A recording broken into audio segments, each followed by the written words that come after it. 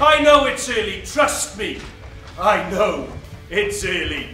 But you can do better than that. There's hundreds of you. I said good morning, everyone. Good morning. Yeah, man, that's a little bit better. Right! Something different for you this morning. We are from BAE Systems and the RAF, and we are here today to do a show for you. As Sir said, all about science, design, technology and engineering. What's that? The Pound Shop, latest version of an MP3 player? What are you listening to? Radio waves. Radio? At this time of the morning, there'd be nothing on. No, not that type of radio. I'm listening to different frequencies. I'm listening to cosmic signals from outer space. You've heard of Roadshow Bank, right? Yeah, that's that big satellite dish in Cheshire, isn't it? No. It's not a satellite dish, it's a radio telescope. And it picks up radio waves from deep space. Hello, mate. Hi, boss. Who are you? Sergeant Dave Shannon from the Royal Air Force, and I happen to be an expert in flight technology. So, Cool. Jerome gets my plane. Cool, so what are we doing? Right, I'll show you how I can control Watch this. using.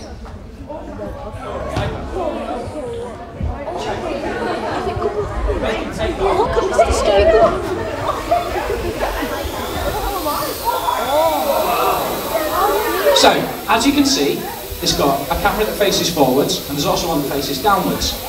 Imagine if there was such a thing as an invisibility cloak, though. You could go anywhere undetected. There is, I've seen it on YouTube. That's just tricks. It's all magic. There's no such thing as tricks and magic, I've told you before. It's all done by using advanced technology. What about the infrared spectrum?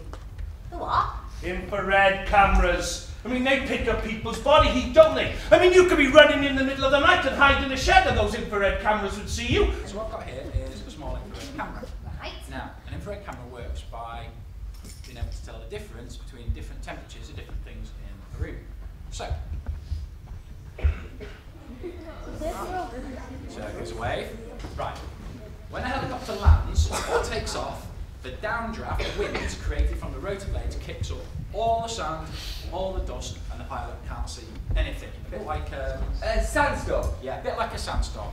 Now, that's dangerous for pilots because they use what are called visual reference points and also the horizon to try and land a helicopter. So, not being able to see anything is exceptionally dangerous conditions for him or her to land their aircraft.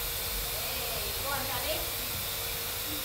And I'm not using any of the controls. The helicopter is following you of its own accord. A bit like, say, if we were trying to do search and rescue and take someone who was sick or injured off a ship in the sea.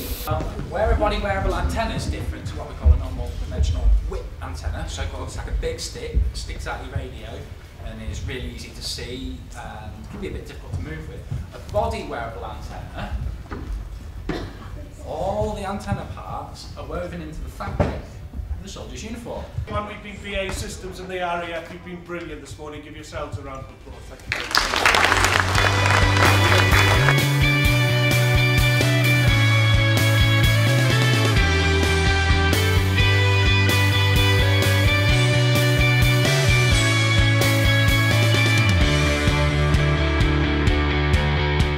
You lot now are going to get the chance to become engineers. You will have a laptop and a little car. What we want you to do is program that little car from your laptop to go around the track that's in front of you.